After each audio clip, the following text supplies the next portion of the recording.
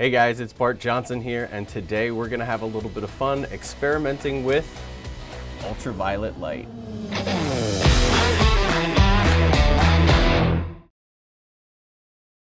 Okay guys, so today we're going to be doing something kind of fun that I've wanted to do for quite a while and experiment with, and that is shooting footage of ultraviolet inks underwater under an ultraviolet light. So here I have a setup, I've gathered a few things, and we're going to be playing around here in the studio today. Again, this is just for fun, seeing what kind of cool effects I can get with the setup that I have here. So the first thing I have here obviously is this 10-gallon fish tank, which I have filled the majority of the way with water. This is going to be where we're going to be injecting our inks and seeing as they interact and flow through the water. That look of kind of, fluids going through water is pretty cool. And I thought if we could make it glow, that'd be even cooler. So to do that, I have up here an LED ultraviolet blacklight bar that I picked up on Amazon. I'll have links to all the stuff that I use for this setup in the description down below.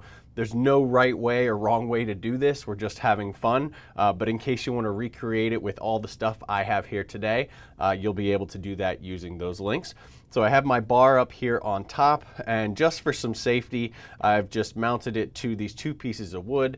It's just resting on top, but it was a little close to the edges, so I didn't want this tumbling into the water, because obviously it is plugged into the wall, so safety first. So I have that right there. And then I also picked up one of these. This is actually an ultraviolet LED flashlight.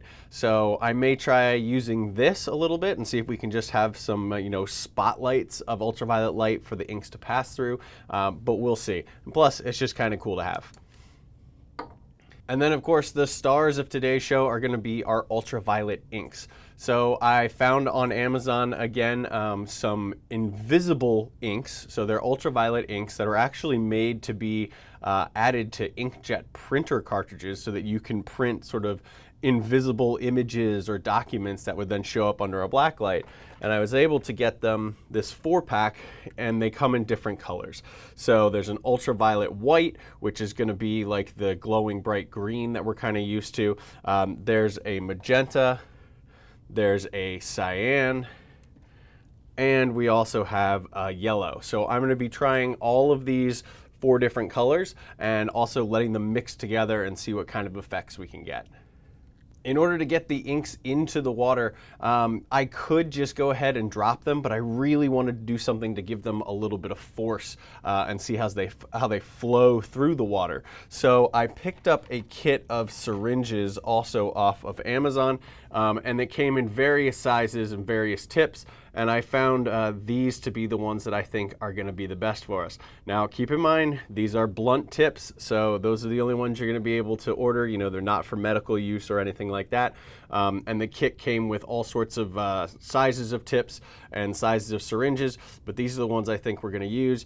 And I've labeled them for each of the colors so that I don't get them mixed up and contaminate our colors, because all of these inks look exactly the same until you hit them with ultraviolet light. So I want to be able to make sure I keep them clean. So I have done some testing already to try and see if this project was even going to be possible, and I got some pretty cool results. So I'm really hoping that we get some awesome stuff when we do this today. One of the things I noticed in my testing is that it was really difficult for me to set my focus properly. Because I'm shooting in a tank, it's a 3-dimensional space, I needed to have some sort of object in there where I was going to squirt the inks so that I could make sure I'm in focus. So what I did was I actually made myself this little submergible focus target, if you will. It's just a piece of acrylic here that my wife had lying around, and I got one of these little table number holders off of Amazon, and this guy will go right into the water. It's weighted down and it'll stand there so I can focus on that plane where the focus target is, remove it, and try and inject my inks on that same plane in the tank, and hopefully I should be in focus. So one of the other challenges in this endeavor today is going to be that I am going to have to drain this tank completely after each test, each attempt, in order to get all of the ink out of there, get fresh water in, and do the next thing. So this is going to be a lot of work, but I think it's going to be worth it. So now that we have all of our stuff sort of laid out and ready to go, it's time to get the studio ready for ultraviolet filming. So let's go ahead and do that right now.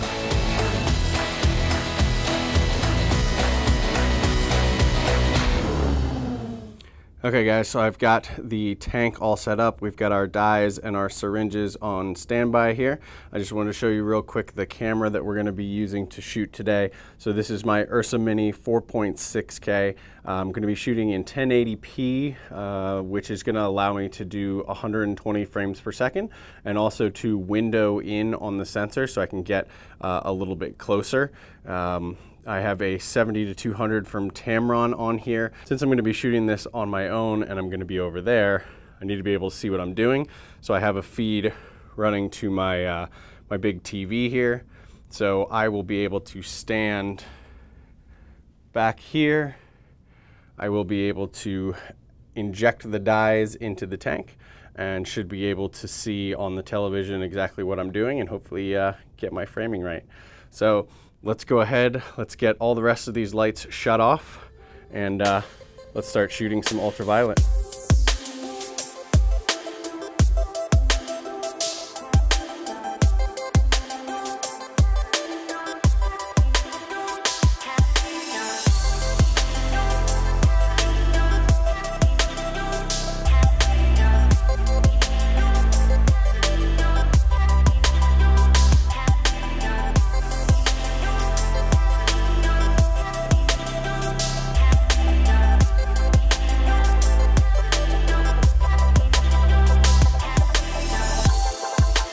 Okay guys, it is now a few days later.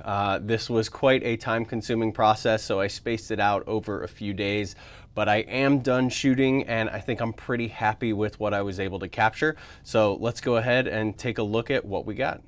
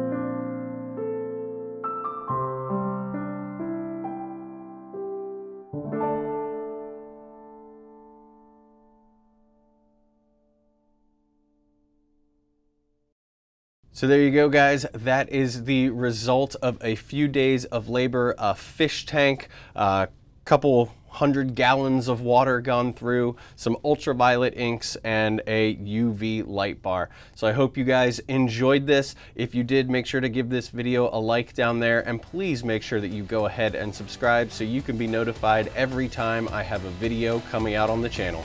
I look forward to seeing you guys in the next one for our next project.